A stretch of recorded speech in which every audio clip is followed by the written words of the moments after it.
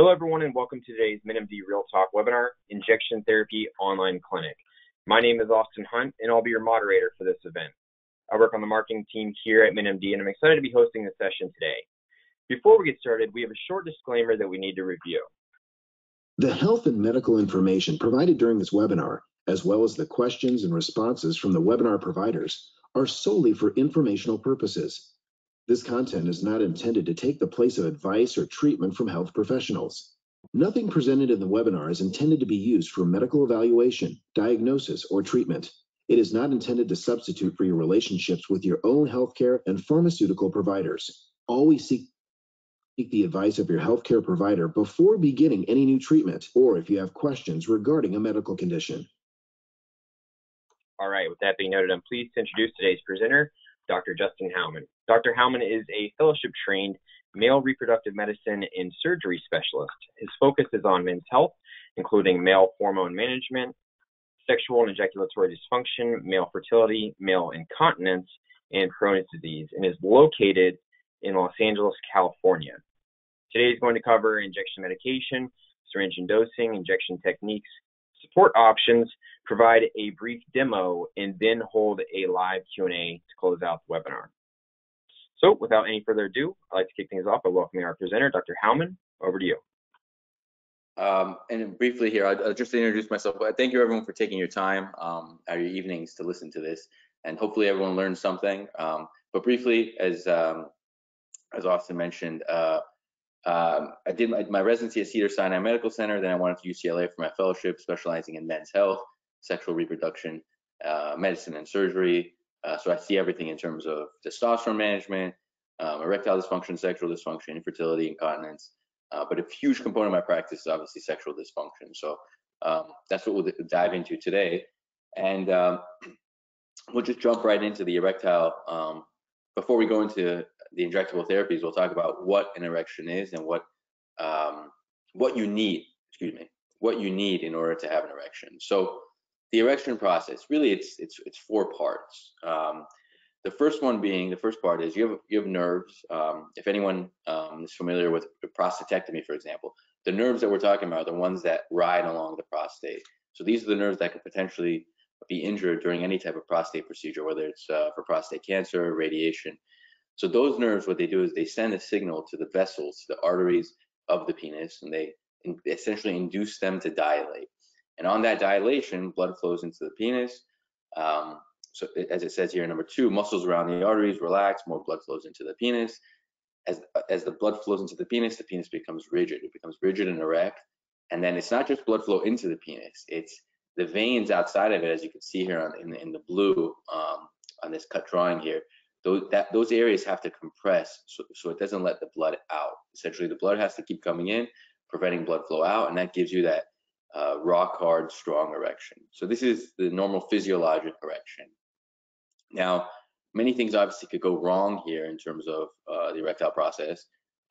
Things such as not having good nerves due to some kind of therapy, poor blood flow into the penis in terms of the arterial blood flow, or then also there's issues with venous leak where the blood isn't able to stay there, it comes out rather than staying in. So there's different treatment options available for all of this. One of the more common ones and more efficacious ones is obviously intracavernosal injection therapy. So if no one is familiar with intracavernosal injection therapy, we'll go over it here, where essentially what it is vasoactive drugs are injected directly into the 2 erectile bodies of the penis, creating that vascular arterial dilation and ultimately blood flow coming into the penis with the hopes of giving you a good, strong erection. Now, there's different injection formulas. The common mixtures are one of 2 or 3 components. So essentially, the 3 main common ones are alprostadil, also known as prostaglandin, papaverin, as well as phentolamine, and these all work in different ways to increase blood flow into the penis and prevent arterial blood flow, essentially the arteries from constricting, just creating good dilation of that arterial supply into the penis. Now, when you have all 3, when you have all 3 components in it, it's called trimix. When you have 2 of the 3, it's called bimix. And every once in a while, Some patients will only be on one component. However, obviously that's much less often. Bimix and the trimix are more commonly used and efficacious. So the medication concentrations, as I mentioned, bimix and trimix. So really, the beauty of these formulations are there's not just different concentrations, but different dosing. So some way, somehow, we'll find you a good regimen to be on. It may take a little bit of time to find it, and most patients, starting at a low dose of trimix helps, or I mean, essentially it helps them achieve good erections. However, for those that don't, we could increase the concentration, we could increase the volume. Sometimes the trimix isn't so, they experience a little bit of pain with the trimix, so we could put you on the bimix. That way reducing any side effects, but also maintaining good, strong erections as a result of it. So that pain that I'm talking about, it's mostly the alprostadil component, as you can see here on the bottom left of the screen. It could cause an aching sensation about 1 in 5 guys. So if that's the case, we'll put you on, we'll put you on bimix, and in doing so, we could maintain good efficacy while also minimizing that side effect of penile pain. So when it comes to obviously, there's a taboo associated with injecting yourself or injecting your penis, obviously with a needle. But the good thing to know is that the needles that we use are insulin syringes, so they're tiny. They're very, very small. The gauge of the tip of the needle is increasingly small, and it does a good job in terms of getting that liquid in there, getting those vasoactive components within the penis, while also minimizing the pain. So as I mentioned, the vasoactive substances are injected directly into one of the erectile bodies. The 2 erectile bodies are connected, so if you inject in one, it will diffuse into the other side. And it has, the needle has everything on it in terms of the information, so you can see how much, you know exactly what volume you're giving once we find that good medication, whether it's a trimix or the bimix, and also finding a good volume for you. So it's very simple, it's very straightforward. And here on the bottom right, when it comes to the dosing, this is also important to know. So sometimes we'll say 30 units, 50 units, 100 units. So the needle, and I'll go over this a little bit later, the needle or the syringe, it's 1 milliliter or 1 cc. So when we say 30 units, we're saying 0.3 cc's. When we're saying 50 units, we're saying 0.5 cc's. That's just another way of memorizing it, making sure that you're giving yourself the right dosage. So the starting dose, obviously we start you off at the starting dose. Why? Because one of the risks associated with intracavernosal injection therapy is not just pain from some of the vasoactive components that we give you, but more importantly, what could potentially happen is something called priapism, where you're maintaining an erection longer than 4 hours. And that could create problems in terms of oxygenating your erectile bodies and your tissue. The penis, like any other organ, needs oxygen. So if you're depriving it from oxygen with that continuous blood flow, what could potentially happen is long-term damage to the penis. So so we set the starting dose. We start you off at a reasonable low dose, and we tell you to slowly increase yourself up by 5 units, sometimes 10 units, but essentially slowly increase, so you're not so you minimize your chance of having a priapism event, again, having long-term side effects. So full erection comes down in a reasonable period of time, ideally less than 4 hours. And then every once in a while, if you do have that the priapism event, what we could do is give you a reversal medication. There's some oral therapies we could recommend at home, but a lot of times patients would have to go, or sometimes patients have to go to the emergency room if it is lasting longer than 4 hours. And then more importantly, this is the most thing that I always try to preach is don't use this more than every other day. Using it daily obviously is going to increase, because it does have some lingering effects in the penis. So if you give 20 units today and 20 units tomorrow, the 20 units from today could potentially a little bit of residual effect in the penis. So it's going to have a stronger effect a stronger effect tomorrow, which could potentially increase the risk of priapism. So what do you do to prepare for the injection? So really, it's very basic. You need 3 things. You need a medication vial, you need the syringe, and you need alcohol pads, right? Essentially, these are the 3 things that you need. So what you do is, in order to draw up the syringe, and I'll show you how to do this, but as we mentioned, your physician will tell you what dosage and what the number of units that you're going to use. So if it's 20 units, 25 units, 30 units, generally we start you off at about 20 units, depending on bimix or trimix. And then what you do is you remove the cap, you expose the needle, pull the plunger back to the indicated dose, fill the syringe with the air. Then what you do is you inject the needle into the plunger, into the vial. It's upside down. And then you inject the air into that vial. And then what you do is you slowly pull back to that same dosage, 20, 25, 30 units, whatever it may be. And at the end, you really want to tap in order to get the blood out. Excuse me, the air bubbles out, because you don't want to be injecting air bubbles into the penis. If you do small bubbles, it's okay. We're talking about large volume of air. You don't want to inject it into the penis. Not that it would have significant, it could have potential issues as a result of that. So obviously we want to minimize that. So when it comes to the injection, remember, the key thing here are the landmarks of the penis. So this is a cross-section cut. You're looking directly at the penis. So at the top of the penis we call this the neurovascular bundle. So that's where the blood flow, as well as the nerves for the penis run. The blood flow to the skin. And then at the bottom is the urethra, right? So we don't want to inject it into either one of those areas. So you really have anywhere from 12 to 6 is fair game.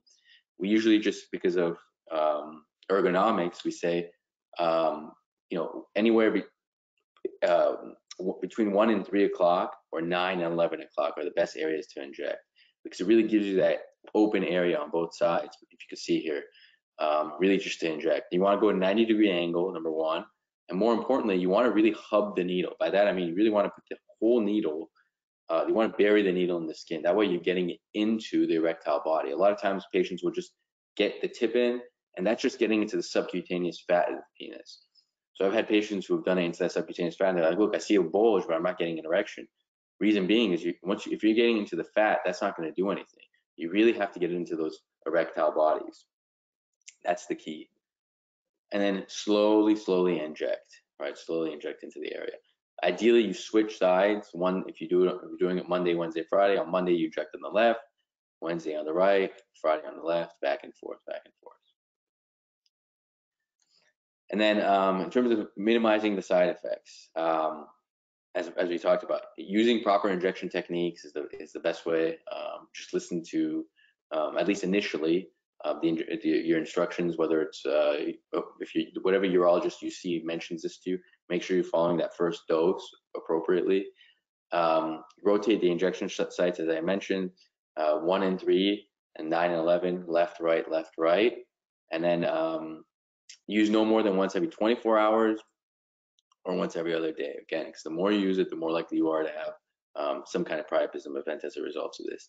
And then finally, you do want to keep these vials refrigerated, not so much frozen, but refrigerated, as it maintains, just as long as it's staying in a steady state of a cool temperature.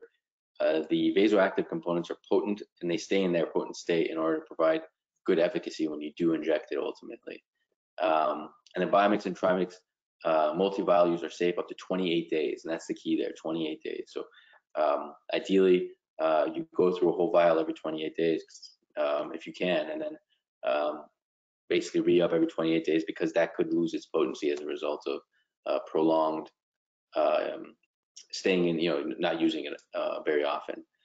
So in terms of the injection accessories, so and this really, MedMen has tried to make this as easy as possible for everybody. So some guys are averse to needles, so there's the auto injector here on the bottom left. Some people have an issue in terms of drawing it up, so there's the Insel Ease in the top right there. In terms of carrying, let's say you are going on a vacation, let's say you're going out of town, the Insel Tote does give you a little package in order to keep everything safe there. And then finally, a sharps container. Once you use these products, just throw it into the sharps container, and then you could dispose of it appropriately rather than putting these in the trash can.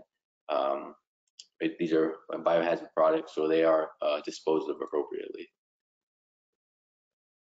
If you need more questions, or you have more information on this, MedMD is one of the leaders in the country when it comes to intracavernosal injection therapy. So that if you have any questions about the side effects, treatment efficacy, dosing, or even how to do it, feel free to reach out. Here's some information from them, their website, their phone number, and they have support staff that can answer all the questions that you do have. Here's my information. As I mentioned, my name is Justin Houman. I work at here in Los Angeles, California, right outside the Cedars-Sinai Medical Center. There's my, if you take a picture of this QR code, that could, it'll save my information. Feel free to reach out with any questions. As I mentioned, I do men's health, sexual dysfunction, male fertility as well. Here's my address and my Instagram and Twitter if you guys are interested. And then we'll jump into the Q&A here. I'll do a demonstration, right, Austin? That's right. I was just about to tell you. So if you stop sharing your screen, we'll go into the demo portion with the full screen on the webcam. So here, I have a sample here, so I'll show you. And as I mentioned, you just need three things, right? What you need is, number one, you need the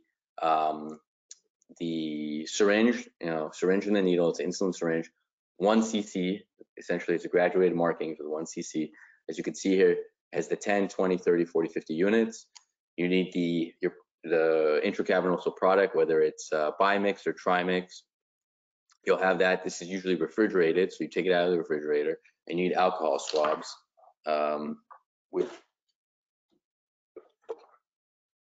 I don't actually have the alcohol swabs on me, I apologize, but what you do is, it's very basic. What you do is you, let's say I need 20 units of bimix. So what I'll do is, as I mentioned, you lift up, you pull the syringe back to that 20 unit mark, right? You'll use the alcohol swab to swab the bottle. Once you inject, you squeeze the air back into it, and then what you do is you draw up, you slowly pull back to 20, right? Sometimes you have to leave the plunger at 20 for it to fill, for the whole syringe to fill, but once it does, you're able to pull back, you leave that down. And then I have a handy dandy here, penis here, excuse me. And the key is when you're doing this is, ideally you want to do it at the base, right? Whether it's the left or the right. And as we talked about, 1 and 3, 9 and 11, right? Those are the key areas at the base of the penis. And what you do is you put the penis on stretch, obviously not that kind of stretch, but just enough stretch. And what you do is you inject directly into the base. And what I would do is, if you do it on the right today, a couple days from now, you could do it on the left. And slowly, what you do is you just hub the needle. The key is hubbing the needle. You don't want the needle hanging out too far out, because it gets into that, not into the erectile body. So once you hub the needle, you slowly inject and you pull back. And a couple other things about this is, so if you're laying down when you inject, or you have somebody else injecting for you, that's fine. Obviously that's fine, but the best, in order to really have a good response to this, you want to stand up and you want to self-stimulate before you're getting that erection, because just standing up creates enough gravity, it puts enough pressure on the venous system of the penis to create that venous collapse and that venous obstruction to allow for good arterial blood flow while preventing it from coming out. So do stand up, do self-stimulate. Otherwise, you may not get a great response if you're laying down the whole time. And then, you could hold after you inject, hold the penis for, 10, 20, 30 seconds, just to make sure you're not getting any bleeding. And the other thing is, make sure you're avoiding the veins. You'll see some guys have a lot of veins on the penis, some guys not so much, but either way, they're very obvious on the skin. So just do try to avoid it. It's easy to avoid. But if you get it directly into the vein, you may get a little bit of bleeding. Just compression for about 30 seconds should do the job. Yeah, so that's the process. Very straightforward. Some tips that patients, this is a handy trick that one of my patients taught me a few years ago. What they do is, they know that they're taking 20 units a day, right? Or 20 units each time they want to have an erection. So at the beginning of every week, or for them it was every 2 weeks, what they would do is, like on Sunday night, they go in their refrigerator, they knew that they planned on having sex 5 times in those 2 weeks. So what he did is, he took 5 of these, drew up 20 units in each of them, and put these syringes in his refrigerator, right? So then when he wanted to have intercourse, all he did was he would just go into the refrigerator, he capped the after he drew up the syringes, he tapped them, put them in the refrigerator so it stays refrigerated. When he was ready to go, he pulled it out, put the penis on stretch, alcohol swab the side, and inject himself, and he was ready to go. So that's a nice trick that you could do as well. So you're not always drawing up. But even if you are drawing up, as you could tell, it's a straightforward process, very simple, yeah, it's not too difficult to do. All right, so if we're done with the demo portion, we can go ahead and get into the Q&A portion of the event. So I got a question here from someone. It's kind of similar to what you were just talking about. They say, I have 7 years experience using Trimix. My process is to fill multiple syringes with the appropriate units. I then freeze them for use later. I thaw and use as needed. What are the risks of freezing them? Yeah, so freezing them, it's a good question. It's a very common question. So freezing them, as you can imagine, so as I mentioned, you want to keep it in that steady state. So if it's in the refrigerated cool state, the vasoactive components are staying essentially at their same level. So efficacy and side effects are minimized when they remain stable. Like anything else, the chemicals, you want to keep them stable. When you do freeze them and thaw them, that whole freeze-thaw cycle could potentially decrease the efficacy. So when we say 28 days, there's a reason why, because there's been some science to support the fact that after 28 days, it does lose its efficacy, number one, even if you do freeze it, because it's either it loses efficacy as a result of 28 days, or that freeze-thaw cycle throws off the chemicals in that steady state, and again, could decrease the efficacy. So if you do want to have good, strong efficacy, and you want to maintain a regular response to that same dosage and same volume, do try to maintain them and keep them refrigerated for no more than 28 days. Is there medication that does not have to be refrigerated? Is there medication that doesn't have to be refrigerated? Is that the question? Yeah, I'm guessing he's talking about injection medication that doesn't need to be refrigerated. Yeah, so there's something called EDEX, EDEX. What EDEX is, it's so for guys who want to go traveling, they could use it. It's not, it's only one component it only has one vasoactive component in it. So it's not as efficacious, but for guys who are traveling, yeah, that is something they could use. But again, because it's not Trimix, it's not as powerful, or it's not as strong. Some guys don't, or a lot of guys don't like using it, but there is. EDEX is the name. All right, next question here. I get an aggressive burning sensation after injection. It persists for 2 hours, and I get swelling and blisters at the rim of my penis for 3 days. Is this an allergic reaction? If you said you were just getting pain with the injection, I would say maybe we could take out the alprostadil component. But if you get the blisters on the skin, even though you're injecting into the erectile body, potentially, that may be an allergic reaction. What I would do is, number one, I'd stop using it now. I'd talk to whoever prescribed it to you, whichever doctor that was, and see what they can do for you. Because if they can't, feel free to reach out to me. Obviously, I could provide some kind of advice as well. But that does sound like an allergic reaction. The blistering, you shouldn't get blistering with these. So that does make me think this may be an allergic reaction, yes. All right. I have had several occasions where I would develop an edema from the injection. What is causing this, and should I be concerned? An edema. Depends where the edema is. If the edema is on that skin level, my thought would be that you're not injecting it far enough. You're just getting it right into that. Rather than hubbing it all the way, you're kind of just getting the tip in. If that's the type of edema you're talking about, if you're getting full-on edema of the superficial skin of the penis, that may be an allergic reaction. But edema with this, you should, I'd give the same advice. Talk to whoever is the one that prescribed it to you to see if they have any advice, or if they could actually see what you're talking about in terms of imaging. All right. Sometimes when I take the injection, it has no effect. Why? Yeah, good question. That's a very common question. So, number one, it could be because you're not injecting it correctly. So there's a number of things that could cause this. Obviously, poor injection technique. Not to say that you are, obviously, but I would tell you across the, if you just in order to break it down to troubleshoot this, it's not being injected appropriately. Number one. Number two, you're not standing up, as I mentioned. You got to stand up and self-stimulate. That could potentially help. Number three, the dosage is off in terms of the concentration of the vasoactive substances. And number four, you don't have enough volume. So there's different things. Now, if the technique is right and you're standing up and you're doing all those things correctly, the next thing I would say is, hey, maybe you're just not getting the right dose, especially if you've been using the same dose for years. If you've been using it for a while, your body, sometimes you just need to increase the dose. So that could be what's going on. What is the average time my penis should stay hard using injection therapy?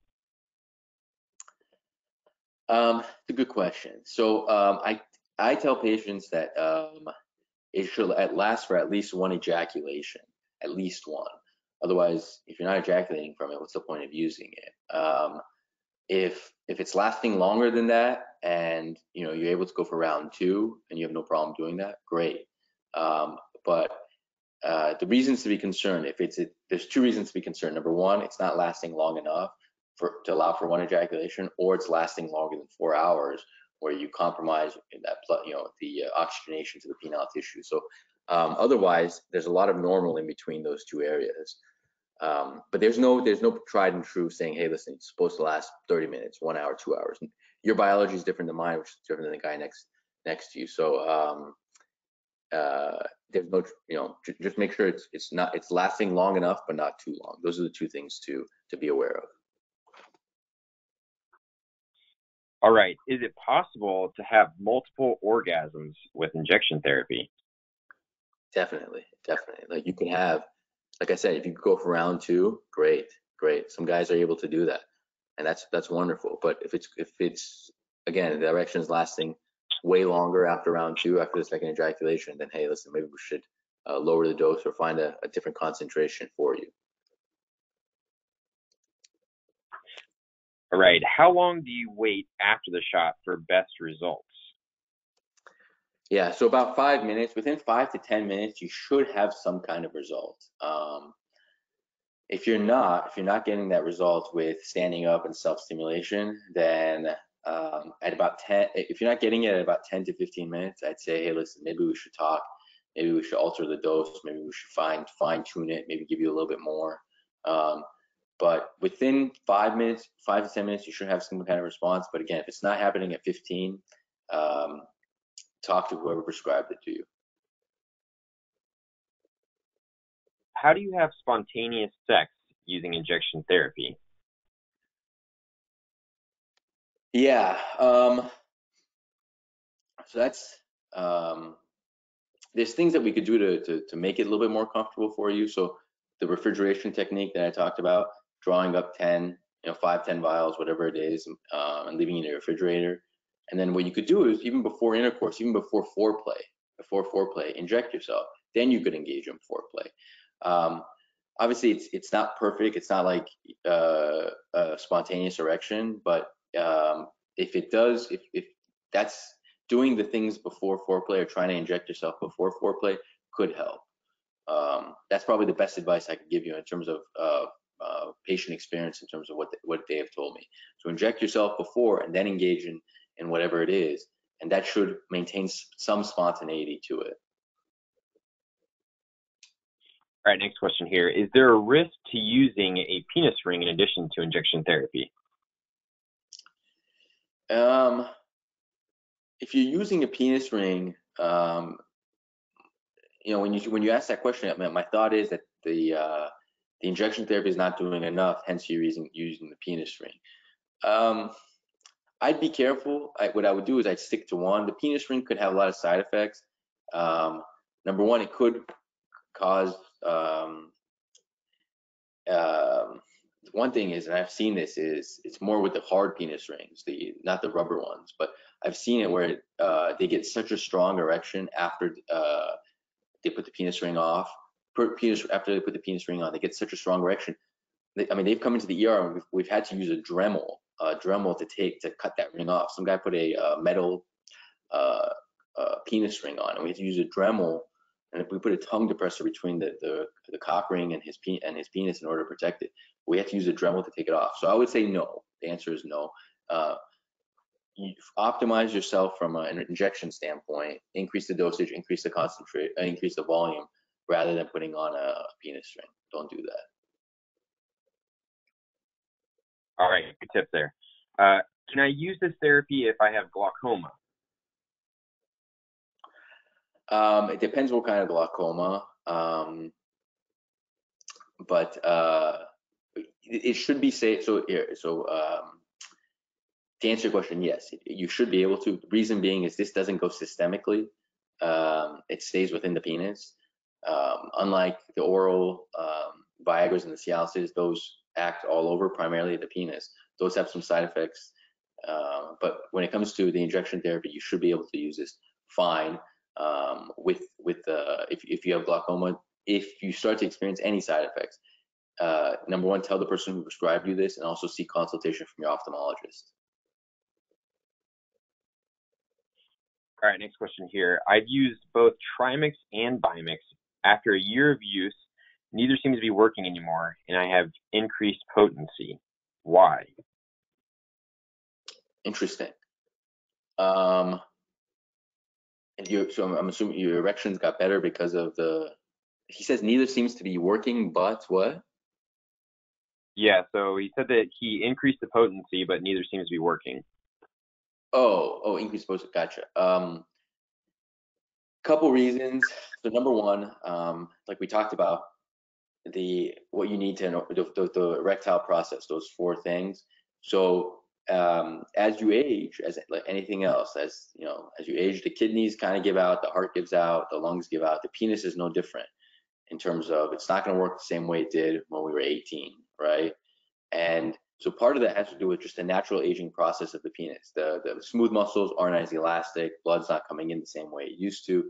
We have issues like cholesterol, diabetes, high blood pressure that decrease the caliper of those arteries that provide blood flow to the penis. That's one explanation for it. The second being, when you inject into the penis, into the erectile area, one thing to be mindful of is you're introducing something into a space that's not used to it. So it does cause some inflammation. And the more you do it, and different guys obviously have different responses to this, but the more you inject, the more often you can inject, that area could develop enough inflammation where it becomes fibrotic. So that tissue that's supposed to be expanse out and fill with blood and, to mess with blood, get nice and strong, with more inflammation, that becomes scarred down. So it's not able to expand the same way. It's not able to allow enough blood flow in. So over time, you may get penile fibrosis from these injections. And as a result of that, you're going to have decreased response or poor response to it. So it's not uncommon to keep increasing the dose. You've tried Bimix, you've tried Trimix. There's something called Quad Mix that you could try as well. That could potentially help. But if not, you'd have to go to the next stage of erectile treatments, which potentially to penile prosthesis. All right. Next question here. I can achieve an erection, no problem, but I do not climax. Why? Good question. So what do you need for an erection? What do you need for climax, for an orgasm? What you need is hormones, and you need good penile stretch. So sometimes guys will come in, they don't have a rigid hard erection. So think of it as, the guitar strings. If those strings are loose, you're not going to make a good sound when you strum those strings. So you got to make sure those things are taut, right? Those strings are taut, really tight.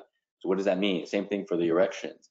If your erections are poor, if you have like a 70%, 80% erection, your threshold for firing is a lot higher, right? For firing, in order to have an orgasm, it's a lot higher. You have to create much more friction. Versus if you have a 95%, 100% erection, that threshold to fire for an orgasm is much lower. So One thing it could be is you need to optimize the injection therapy or optimize and improve your erections to make them stronger. Otherwise, a blood hormone panel is important because sometimes there's a hormonal basis to this, and that requires a simple blood test. So I would, if that's an issue, I would seek medical consultation, absolutely. Great. Since I started using gabapentin, Trimix does not seem to be working. Is there a correlation? Not that I know of. If you do equate the two, what I would do is maybe stop the gabapentin and see how you do. Unless you really need the gabapentin, I don't know what you need. I mean, what the indication is for you. I would, potentially stop the gabapentin. If not, obviously different people's their biology, they interact in different ways. Yeah, I'd say, or what you could do is maintain the gabapentin and increase the dosage of a Trimix. But not that I know of in terms of gabapentin and Trimix. Not that I know of. All right, next question. I've heard a lot about the 4-hour erection being bad, but is an erection lasting 2 to 3 hours okay? Yes, erection lasting 2 or 3 hours okay. I will say, as long as you're not having pain, if you start to have, if your erection's lasting 2 to 3 hours and you're having significant pain, that may be an issue, because pain is a sign that the penis isn't getting enough blood flow. So that's the one thing. So it's not, everybody's not clearly 4 hours. 4 hours is a really good benchmark for most guys, but if you're having it consistently at 3 hours and you're consistently having a significant amount of pain, that could potentially be an issue. All right. Can the vacuum pump be used in addition to injection therapy? If so, what's the process for this? Yeah, so the vacuum pump is actually great in the sense that I like to use it for patients. I like to tell patients to use it because what it does, and MenMD has one, a mechanical one. So I usually recommend the mechanical one just because, number one, it's cheaper, and number two, it's you have much more control over it than the electric one. So I like it because it provides that stretch to the penis. So those smooth muscles that we talked about are important for penile, for the erection process. It helps stretch them out. So if guys are doing it for 10, 15 minutes every day, every other day, getting that engorgement, getting that full erection and bringing it down, getting that full erection, in some ways it's like a form of penile exercise. So it does stretch the penis, number one. Number two, it could potentially decrease the chance of fibrosis or the effects of fibrosis, because even if that area becomes a little fibrotic, by stretching it out, you're still maintaining that elastic, expansile property of the erectile tissue. So it could mitigate the risks associated with persistent injections into the penis. Therefore, it couldn't allow you to use injection therapy a lot longer. So yeah, I'm a proponent of it for sure. All right. Can injection therapy be combined with oral medicine like Viagra? It could, but the injection therapy alone is strong enough to do its own thing. You don't need Viagra. I mean, I know patients who do this and they feel like they're using a smaller concentration of the injection therapy when they're using the Viagra, which is fine, but obviously Viagra has side effects associated with it as well. In terms of the runny nose, stuffy head, that kind of stuff. Oh, excuse me, stuffy nose, headaches. But if you are having those side, if you really want to use the Viagra with the injections, that's fine. But I wouldn't recommend it. I'd say just stick to one, which is generally the injections. Okay, next question here. I have variable results with Bimix injections. Sometimes nothing happens, sometimes it works too well. Am I injecting wrong, or is it the medication? Good question. If you're doing the same thing each time, if you're injecting at that 1 to 3, 9 to 11, you're hubbing the needle all the way, you're standing up, you're self-stimulating. If you're doing all those things, if you're maintaining that entire technique, if you're maintaining that consistency and you're having variable results, it may be the substance itself. If you're refrigerating it, if you're freezing it, if you're thawing it, that could also alter the chemical activity and the strength and the potency of it. But everyone's going to have a little bit of variation, just because stress hormones, in terms of stress hormones, your testosterone levels vary. If it's that drastic of an effect, if it's that drastic, I'd talk to whoever is prescribing this to you, because what we could do is we could find you a better steady dose. We may have to tinker the dosage just enough in order to give you that, minimize that volatility or that difference. But it is normal to have some variation. There's no question about it. You will have some variation. It's not going to be the perfect same erection each and every time. Okay. What is the treatment of premature ejaculation due to trauma resulted in hypersensitivity? Any rule for injection alcohol? Injection alcohol? Yep, that's what he's asking here. So if you're having premature ejaculation due to trauma, that's a little bit less common. Usually you have delayed ejaculation due to trauma. But if you are, that just means those nerves are hypersensitized. There's things we can do for premature ejaculation independent of these injections. There's things that we could do in terms of creams, oral therapies, that type of stuff.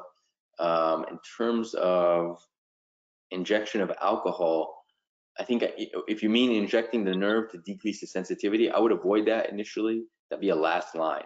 I'd stick to some of the more conservative, less invasive versions, such as the creams and the oral therapies, before we jump into that.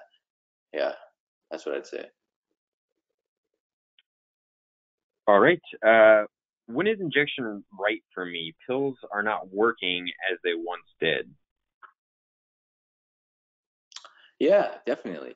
So, in terms of, I tell patients, I promise you, some way, somehow, you will have a good, strong erection. All depends on how aggressive you want to be in terms of your treatment. So if you think of the treatment pyramid, at the bottom of the pyramid is the oral therapies, the middle of the pyramid is the injection therapies, at the top of the pyramid is the penile prosthesis. So obviously you want to exhaust all options at the bottom and then work your way up before you get more invasive. So if you've done everything on the oral therapies, you've increased the concentration, you've taken it more increased the dosage of the medication, you've taken it more often, and you're still feeling like you're not getting a good, satisfying erection, then it does make sense to move up, go up to the higher levels, or go up the pyramid, work in the next phase, and find a good treatment option for your ED.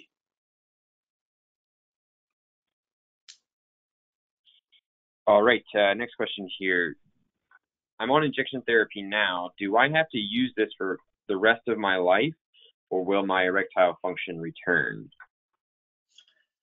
So it depends. It depends why you're on injection therapy. So some guys, they're on injection therapy immediately after a prostatectomy. Now, prostatectomy, those nerves that stimulate blood vessel dilation, sometimes they spasm and they're not working the way they're supposed to. Sometimes it takes them 12, 24 months for them to come back. Some guys want to have erections immediately after the prostatectomy. We could give them injections. The hope is for those guys, over the course of those 12 to 24 months, once those nerves come back to life, their necessity on, or their dependence on the injections could stop. So therefore, they're able to come off the injections. That's a scenario which guys are able to come off. But if you're on injection therapy for organic impotence or organic erectile dysfunction, once you're on it, you're more than likely you're committed. You're committed to that cause going forward. Okay. After no use of my penis for over 6 years, can my erections be brought back to life now? I have a new partner and we want to have sex. Is it after, what was the first part? After no use? Yeah, so after no use for over 6 years, so after no erections for over 6 years.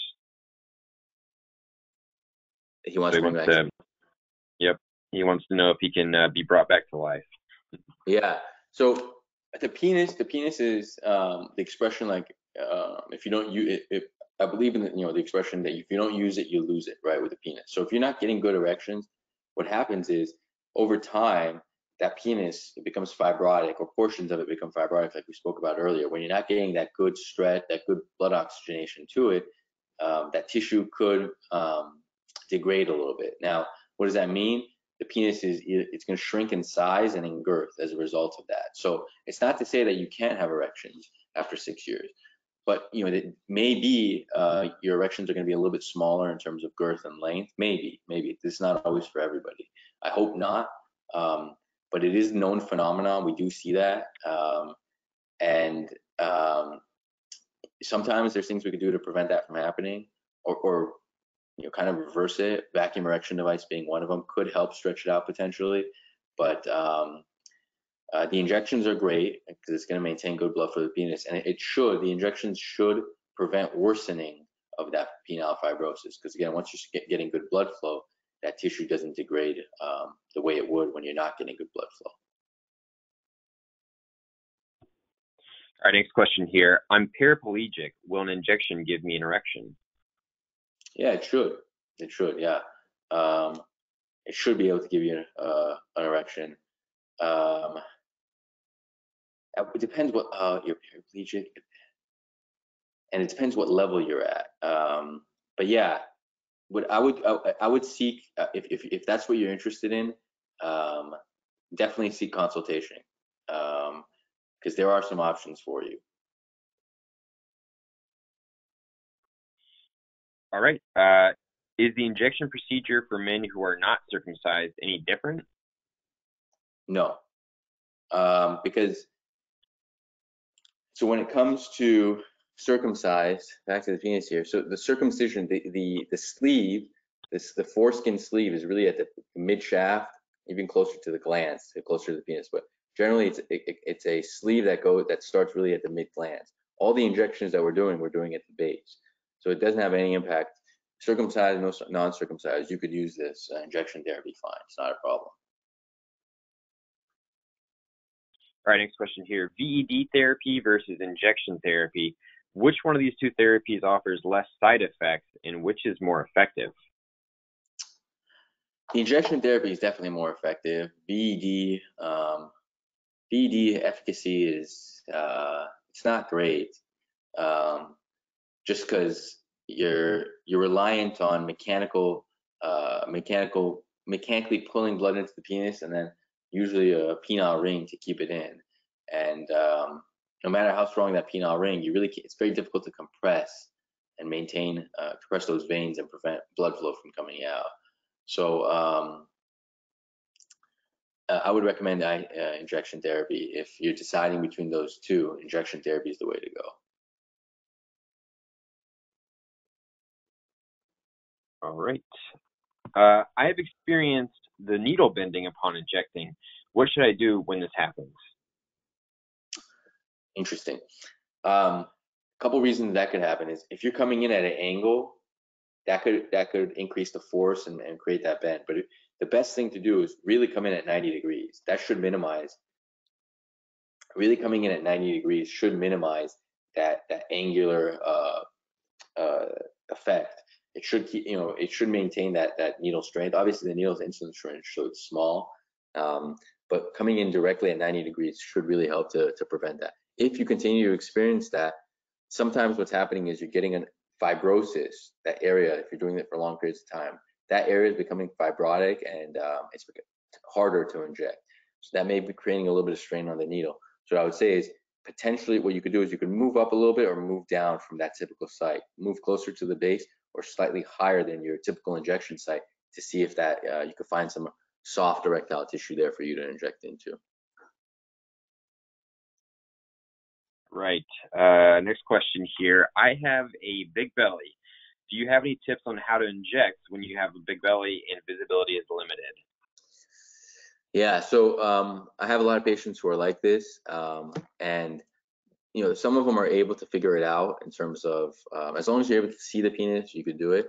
But most of the time, they have their partners do it for them. And once you have a good, honest conversation with your partner about it, it becomes a much easier and much kind of a teamwork situation. So a lot of them have their partners inject for them. But really, the key is if you're able to see your penis, you're in business. If not, getting the support of your partner is very beneficial for that. All right. We got a few more questions. We got time for a few more questions here, and then we'll wrap it up. I heard a lot about sound wave therapy, like Gaines wave. Does that work? And if so, does it work with this injection? Yeah, so it works with anything. If you're on oral therapies, if you're on injection therapies, it doesn't matter what you're on. The sound wave therapy, what it is it's our only form right now of reversible therapy, where it could potentially reverse erectile dysfunction. Now, what does it do? It's essentially high energy sound waves that stimulate the erectile tissue to increase, we call it angiogenesis, to increase more blood vessel growth. So what's an erection? It's more blood vessels. So by having more blood vessels, you're able to have stronger erections. It's a newer technology. We're still learning about it. If you asked me a year ago, I would have said anecdotally patients love it. Now we have good data, good science to support it, that it actually works. It works well. There's good science saying it, this actually works. They have animal studies that they've taken rat penile biopsies, and they've seen that it's reversed the signs of erectile dysfunction. Humans, we can't necessarily do penile biopsies, but there's good clinical data to support its use. Patients like it, so yes, it's a good form of therapy. Whether you're doing it with oral therapies, injection therapies, doesn't matter. You could use it in conjunction with any of those.